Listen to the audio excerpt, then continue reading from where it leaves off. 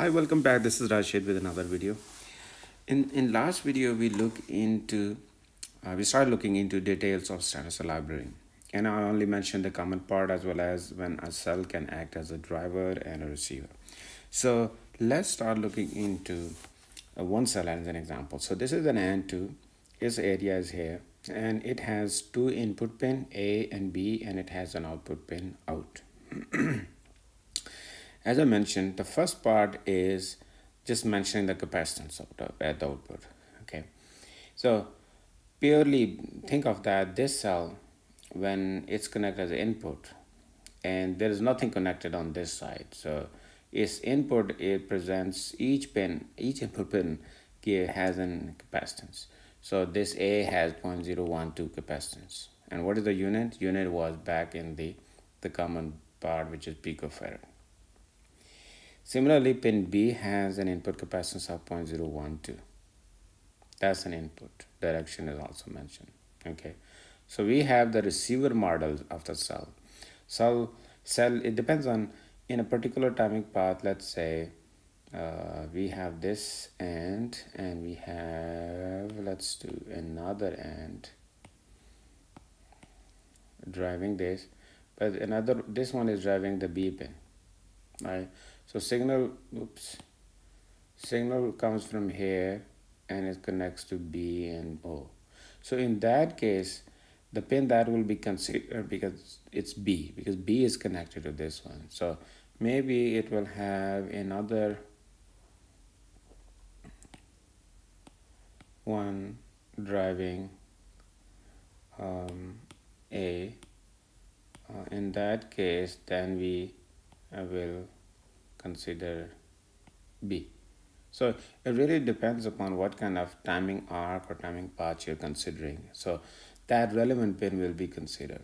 So in this case, this is a buffer example. So we have the input side model, right? You understand?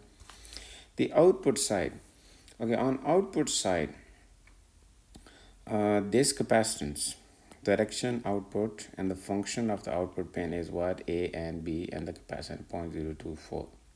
So that is the capacitance. So for example, we have, let's pick this one. So in MOS, again, basic inverter example.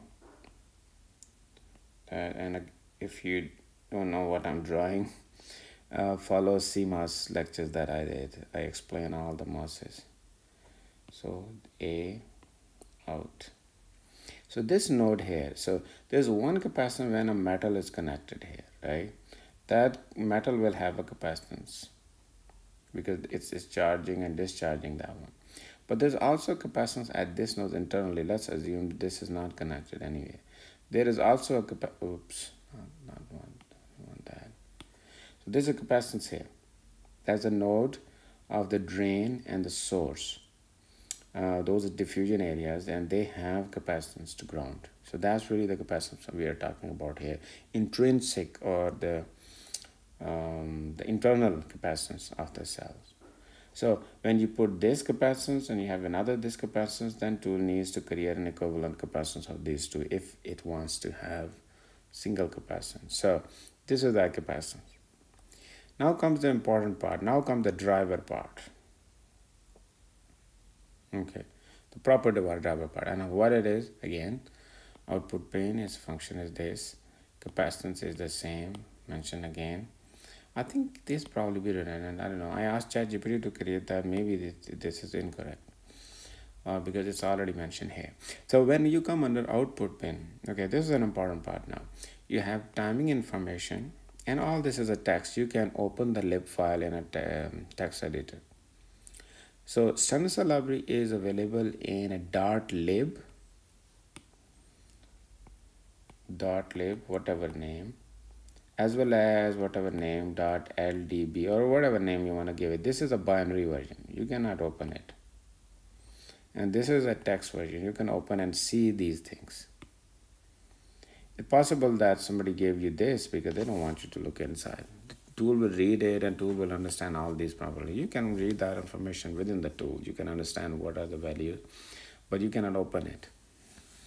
Then it will be this version. But typically, I mean, I've seen both available, because you, even when they don't give it, you read in the tool, you can really get an idea of that. Okay, where are we? So yeah, timing.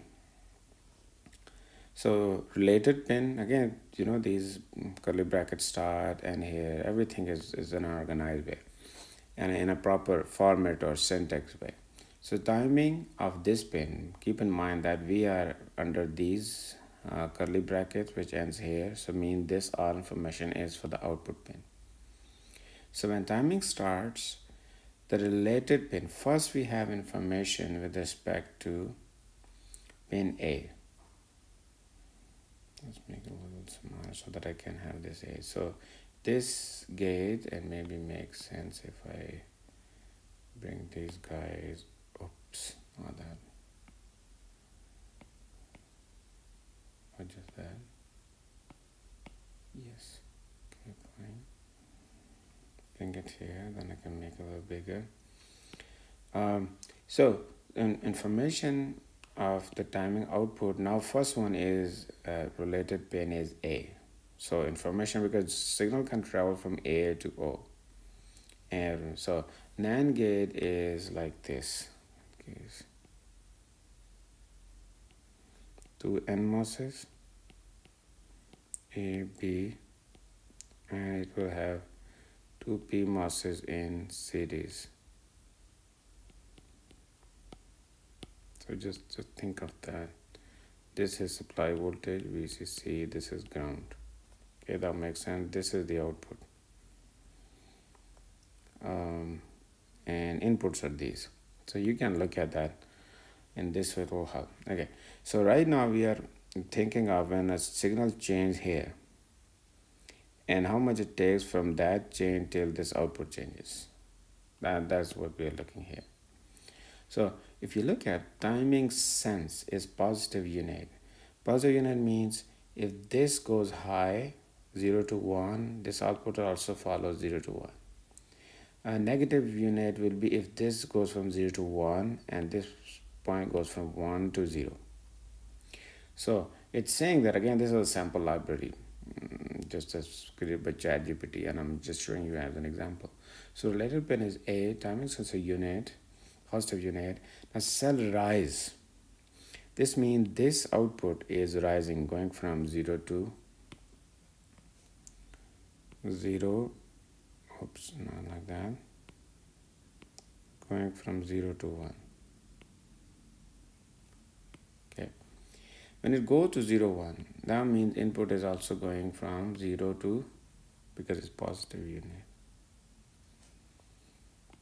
And we're not concerned with other input points, just A. So, and you can understand what will happen to B if you go from 0 to 1. So anyway, what I'm saying, okay, so yes, cell rise, and that's the rise transition, and this is cell, so it's a delay information here and the transition time here. So this is the delay information is the time. So if I put these two, so since I have to draw these, it's just gonna take time. Output will come after a little delay, right? So this 50% time till this 50% time. Yeah, 50 mean to reach to the 50% of the maximum level here, VCC. So is 0.5 VCC, this point. Okay, so if you talk about against time, the time it takes for the input to reach 50 and the time is where these two difference of time between two is called delay. And that is this table.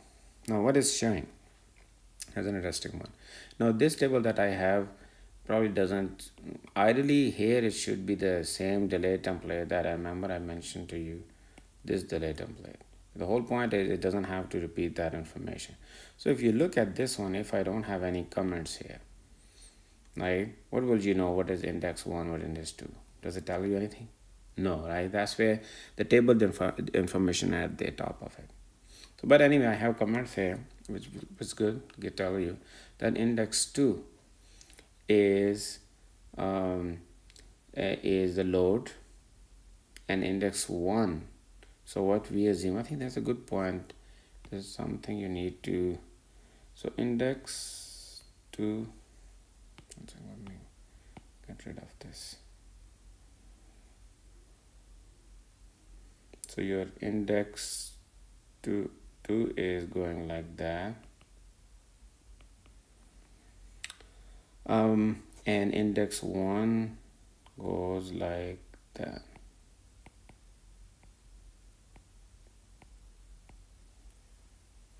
So your output capacitance, which is this guy, is 0.1 picofarad, 0.5 picofarad, 1 picofarad. So those are the, think of that, those are the titles in a table like this, right? So here you have capacitance, here you have what is it, slew. Tell you what is slew in a minute. 0.1, 0.5, 1.0, 0.01, 0.5, 0.1.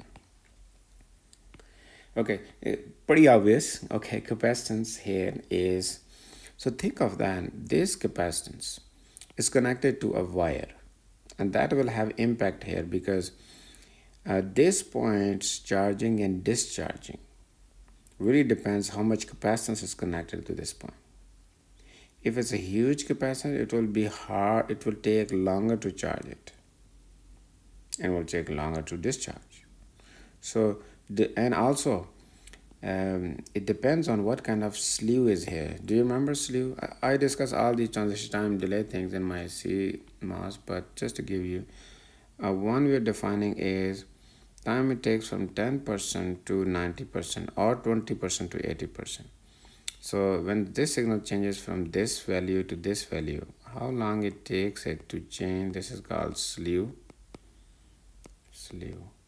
or transition time at input. So these two are important factors. How much delays depends what's the input side slew, and also depends how much cap is connected to the output. So this lookup table exactly does this. We don't know. When they created a sensor library, they don't know how much capacitance will be connected, like what kind of wire it will. And same NAND gate on multiple places might have a different output capacitance. And depending on where they are in the signal, how much is the coming input, that can vary. So standard library gives us a lookup table so that tool knows what kind of cap is here, what kind of transition time is coming on the input side, and using those values it can pick what value to get those. So in this one it's which one I should mention here, let's pick this guy, 0.12, 0.14, 0.16, 0.13, 0.15, 0.17, 0.14, 0.16. Now you must be wondering what happens if the actual value is here. Then tool does the interpolation, like a value of capacitance comes which is not 0.1, it's bigger 0.3, and similarly trans comes between them. Tool does interpolation, and you probably be thinking, what if capacitance is beyond that? So ideally, there's a constraint at the output. Ideally, so tool can do extrapolation, right? But extrapolation can be turned out to be inaccurate. His tool is guessing things. So it's always good, and that's where the constraints of max constraints comes into the picture. It's like what is the maximum capacitance this can drive, which is up to this one. If it comes more than that, tool will guess something. It will not stop it, but this will be inaccurate because that's not the data we give. So we want to, during a implementation stage, ensure it doesn't put too much cap. Means it tries to place the two cells closer to each other and have a less capacitance in between. Or maybe it uses a metal which has less capacitance, something like that. And so that's why tools also take a guidance from this data for implementation, and then we later on verify that. So that makes sense. So output delay from input to output is measured like this in a two-dimensional table, which is here. And exactly same. The other thing we want to do is once we have a delay, but we also need to determine the shape, the slew of this one. Like it's just like that input or output. Now it will change again. What it does, it depends. It depends what's the slew on the input and also what's the capacitance at the output. So in exactly similar way we did delay, there's a rise transition. So in a way, if it's valid, you can also have a self fall and fall transition, which I didn't put here. I went into the other pin, but it is exactly the same phenomenon. So yeah, that okay, it's 15 minutes already. Next video will touch, okay, when tool sees a circuit like this, how does it get the timing and how it just put things together. I think that would be fun. All right, see you in that video. Bye.